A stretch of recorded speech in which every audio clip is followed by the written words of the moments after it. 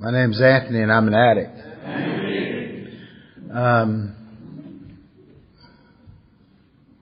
I always have to take a moment and settle. There's something I kind of need to say right up front. You know, people ask me, because of the fact that I'm at the World Service Office and I travel around our fellowship, sometimes people seem to get confused or ask me if I ever get confused that what I do is who I am. You know, being at the World Service Office is what I do, but it's not who I am. Who I am is an addict that suffers from an incurable illness called addiction. Who I am is a person that struggles with the same defects of character as every other person who sits in this room. You know, I told somebody yesterday, I'm a glorified custodian, man. You know, I'm the janitor. I'm your janitor. I take care of your building and your property and make sure that nobody messes with what belongs to you. That's what I do. Who I am is much more complicated. Who I am is the person that looks in the mirror and every day hears a voice that tells him you're okay. Ain't nothing wrong with you. You don't need the meetings. You don't need to work them steps. You don't need to care about those things called defects.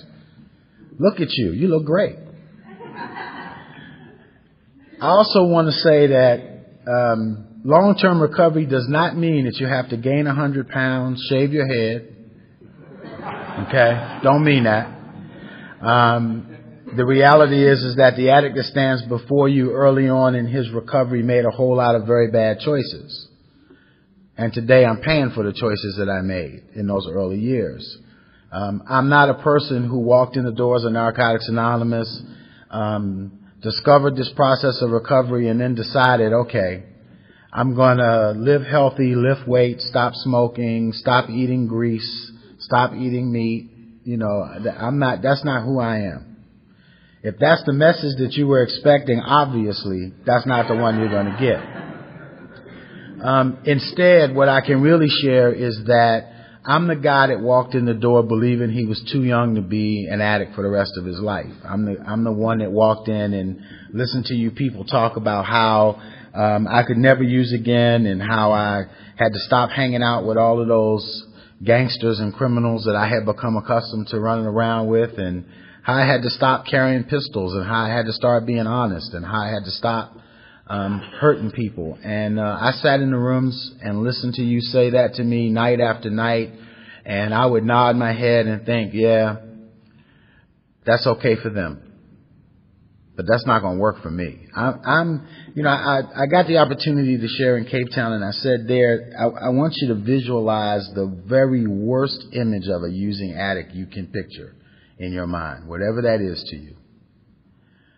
And that's who I was. You know, I'm that, I call it the TV commercial for addiction. I'm that addict huddled up in a doorway, cleaning blood out of a cooker, unclean, unshaven, and not caring. That's who I was when I came into the doors of Narcotics Anonymous. You know, our literature talks about the fact that, you know, our disease will make us get to the point where the only things we're concerned with is the getting and finding ways and means to get more. And there are a great many of us that struggle with this premise that we are that powerless over anything. I had no problem. I have marks on my arms that are many, many years old that are a constant reminder of just how powerless the addict that stands before you was over the disease called addiction. You know, I used to talk about my drug of choice many years ago, but the fact is that after a while, my drug of choice became more. Really didn't matter what it was. I had what I preferred, but the truth is I would do whatever was in front of me if I could get more of it. You know, I've learned that talking about the using is only as valuable as the image that it helps to represent. So I think I can kind of really quickly give you just a snapshot. I'm standing in a second floor apartment building. The police are kicking down the door. Me and several other addicts are splitting a bag of heroin That's my first shot of the day. I'm sick. I don't run. I steal everybody's drugs as the door comes in and leap out of a second floor window without even looking at what was on the other side. The other image I can paint for you is I had the fortune to, in active addiction, meet a woman, have 2 children, had those children sitting and locked up in the back of an automobile. It's about 38 degrees Celsius outside. Rolled the windows up so I could run around the corner to go score some dope. Left them locked up in the car and didn't care. That's the nature of the addict that I became. That's probably the best contrast I can give you, because I did everything in between that image that you would do to become that person. People told me when I came here I had to learn how to feel. I had to come to believe in a power greater than myself. I had to surrender my will and my life. Man, I wasn't surrendering to nothing. You know, I sat in these rooms defiant, angry, and vulgar. I did not know how to express a single thought that didn't begin with, have the words MF in every single sentence. That's all I knew how to say. I came here.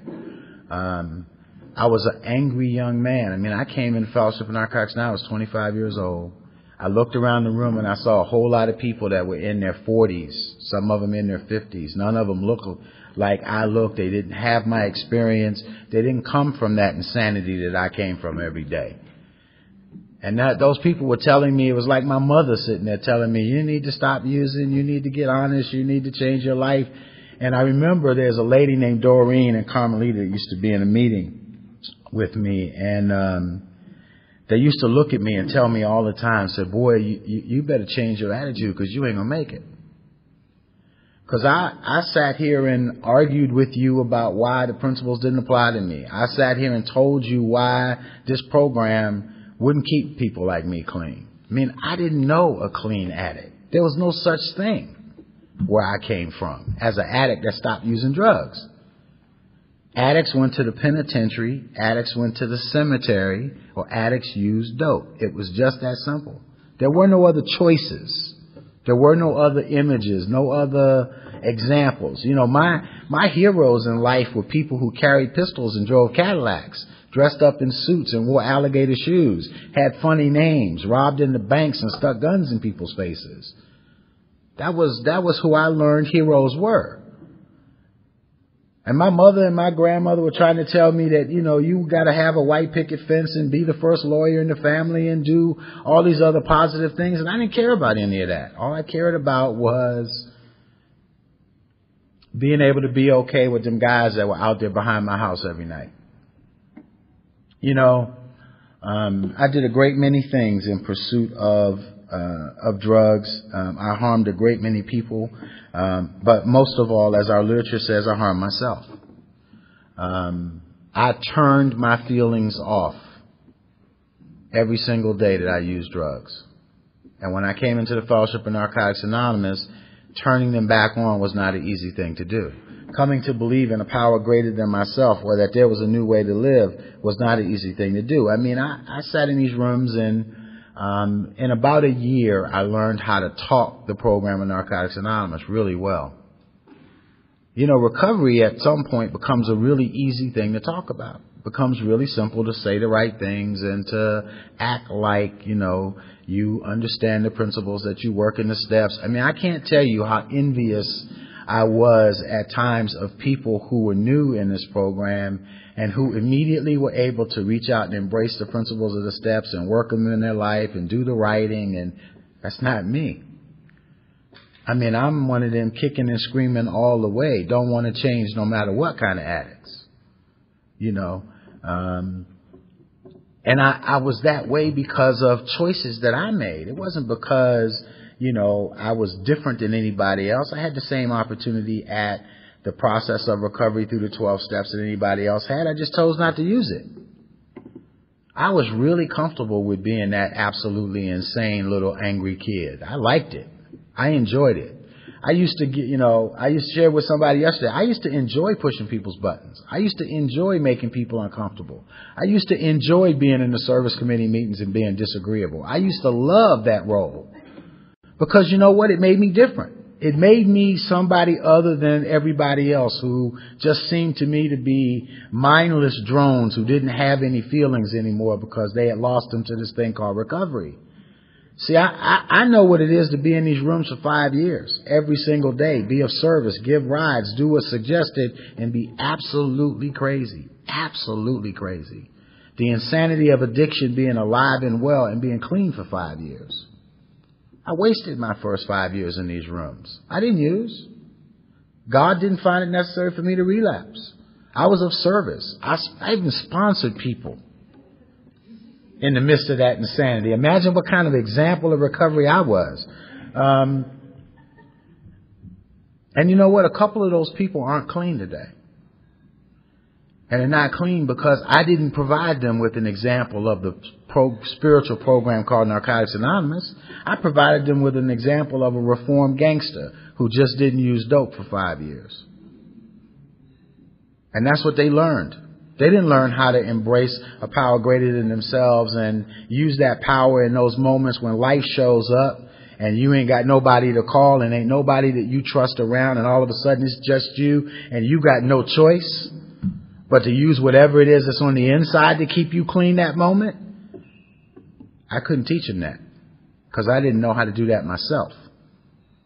You know, I had not had the benefit of a spiritual awakening as a result of those steps, because I hadn't worked the steps through the process to get one.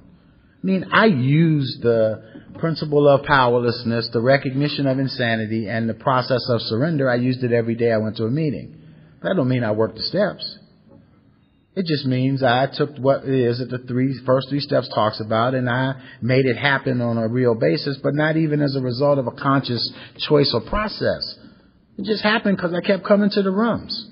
You know, the truth is that you hear people say in these rooms, you know what, no matter what, don't get loaded and just keep coming back, because despite my will, I will stay clean, even if I don't want to.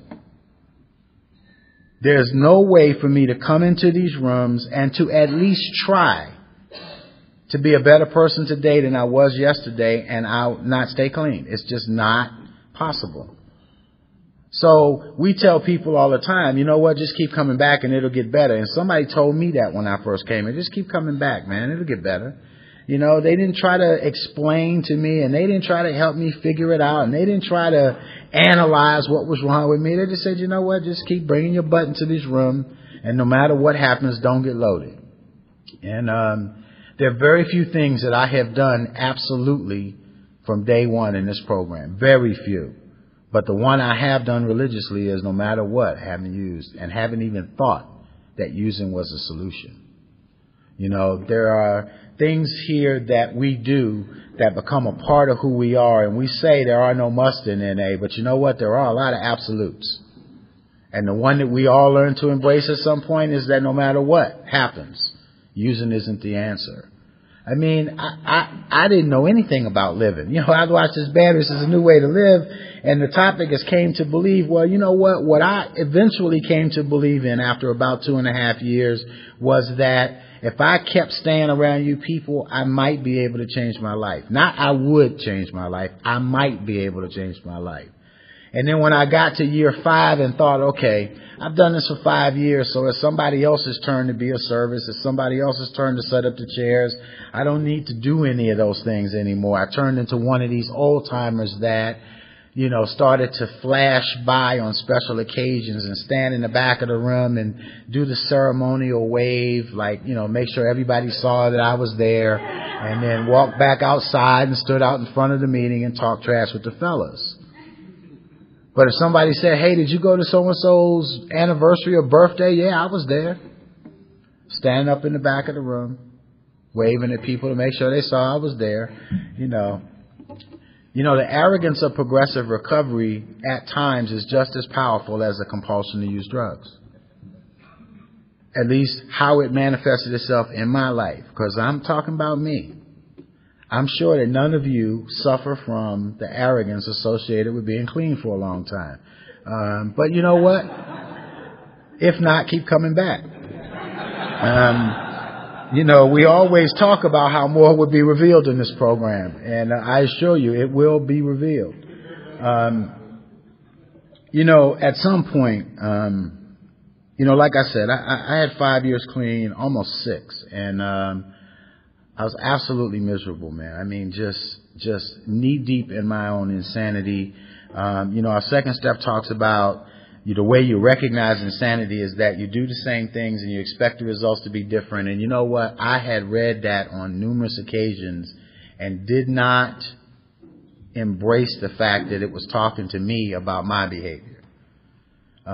Because I did on numerous occasions the same things over and over again and expected the results to be different, and in fact was quite baffled at times because the results turned out to be exactly the same. Nothing really changed because I didn't change. And I heard people say in meetings all the time, recovery is an inside job. The solution to both problems in life and recovery is in the steps. Work the steps or die. And there were a couple of other words that used to be behind that phrase. Because like Kim talked about yesterday and David talked about on Friday, when I came to the Fellowship of Narcotics Anonymous, you know, they referred to it as old school. I call it roaring 20s recovery. People used to confront me on a regular basis. If I was disruptive in a meeting, then a couple of the guys would pull me outside and help me to understand the error of my ways. That's how it used to be. And you know what? I'm grateful that our fellowship isn't like that today and that it isn't necessary for us to do that with people today. But for me, it was absolutely necessary because I was that much of a knucklehead. I was disruptive. I was disrespectful. You know, and that didn't go away with, you know, my first couple of years in this program. I remember being in a service committee meeting with 5 years clean, and somebody was saying something, and I jumped up, slammed my finger down on the table because people had to listen to what it was I had to say. And I disrespected the person that was speaking, and I disrespected the person that was trying to chair that meeting. And because I believed that I was right, and because I was an NA member and believed that I was entitled to say whatever I want, and that in Narcotics Anonymous we don't tell people what to do, and you know, I espoused all that nonsense that we use as excuses for poor behavior. I completely disrespected that environment of service and recovery, completely. And you know what? I walked out the door and thought it was okay, laughed about it. See, I learned early on in this program that you can often do the right thing the wrong way and use the fact that you're doing the right thing as a justification to rationalize behavior that is absolutely inappropriate. See, I'm one of them guys that, you know, in this issue of the NA Way magazine, there's a little cartoon about our public image, and it shows a group of men whistling and issuing little statements at a young lady as she walks past. I'm one of them guys. That's who I was in this program. You know, I'm the guy standing out front, hat turned around sideways, young ladies walking by in them tight jeans and letting her know just exactly what I thought about how those jeans appeared on her body. And I did that, all of that. Married, had a wife at home, and 2 children. You know, see, I can tell you what it is to be spiritually corrupt. We're 6 years clean. Going to meetings every single day. Being a service. Being the poster boy for NA service. Looking like everything's wonderful. Like I said, recovery becomes a really easy thing to talk about at some point. Much different to do what it is that you talk about. And that was my struggle. I could stand up at a podium and talk about the principles of Narcotics Anonymous. I just couldn't walk out the door and live them. When I had 6.5 years clean, there was a series of events in my life that made me quickly realize that I had wasted that gift of the first 6.5 years in this program. And I got involved with someone who was about working the steps. They used to call him a step there's actually another word that's pretty derogatory, but it means somebody whose entire life is about working the steps, and that they preach working the steps, and they kind of smack you upside the head with the book to get you to work the steps. One of them kind of people. And he pointed out to me that I had wasted the first 6 years in this program, and that I had an extreme need to start doing what it was that I was talking about, and stop killing people, because that's what I was doing. I was killing people. And we started the process of working the steps the way that it suggested. And when I started to do that, I started to discover several things. One, I realized that I lacked any significant belief in anything other than my own arrogance and ego. The second thing is that I really, because of early childhood experiences with religion, I just tell people I'm a recovering Catholic.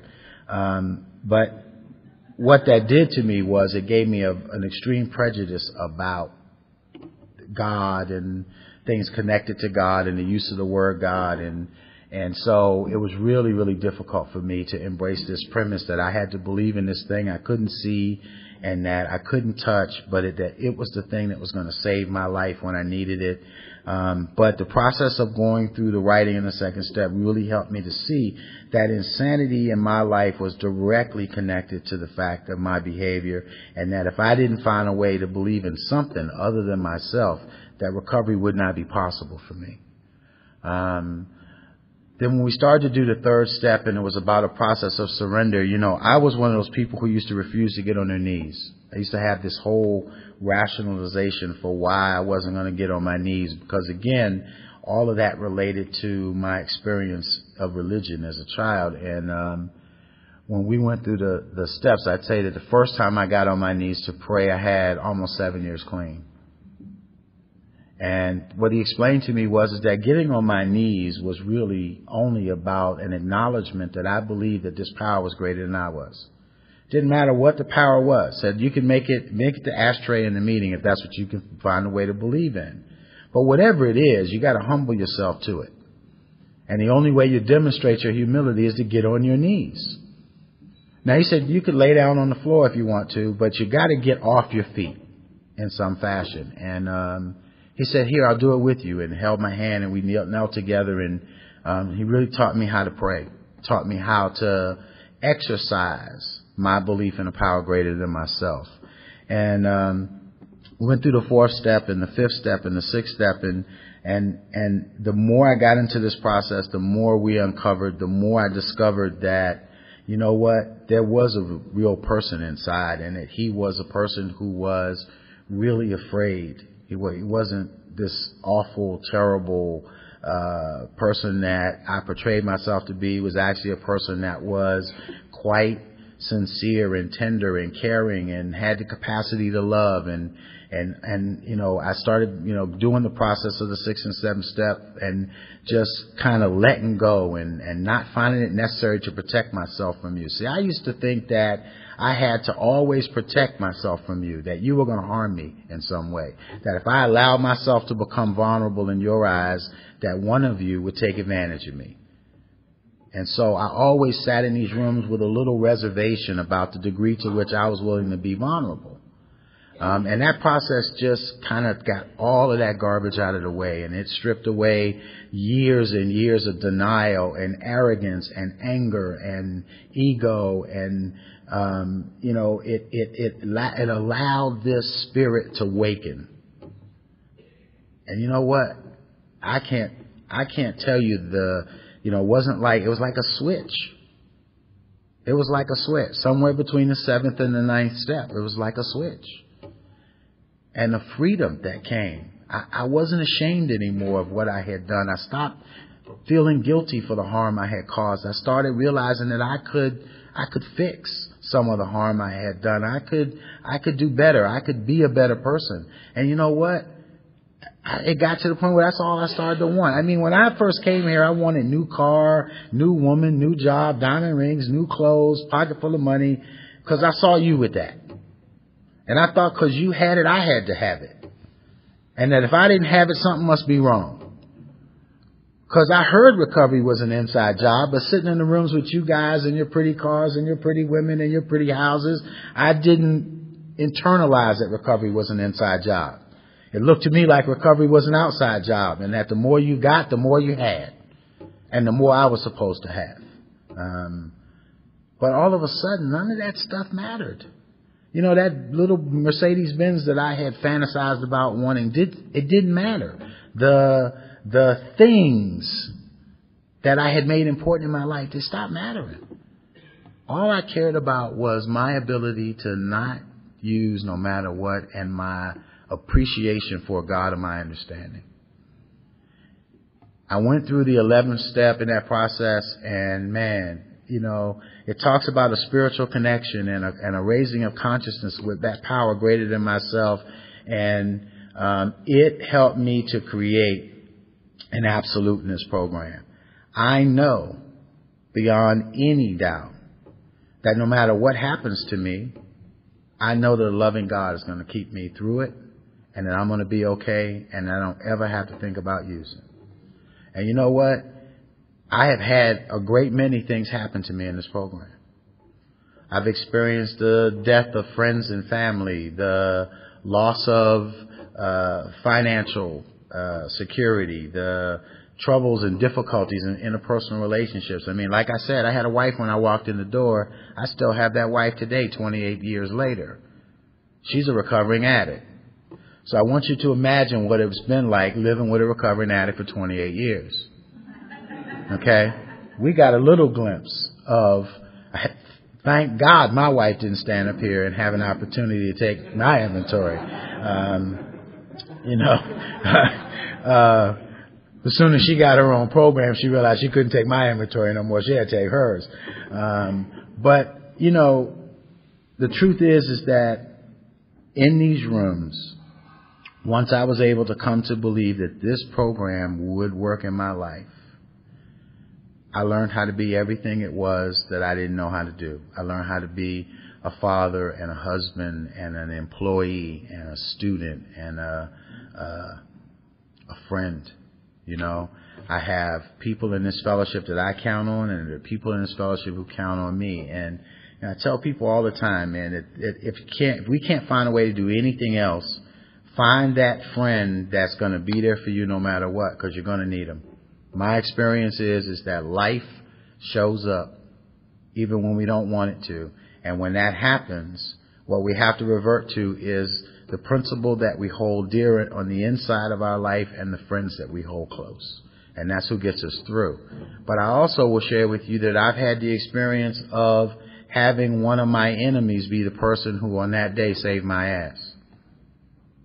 So I've kind of learned to, you know, I was one of those judgmental kind of addicts. It was really easy for me to look at people and to create a judgment about who they were and then treat them like that forever.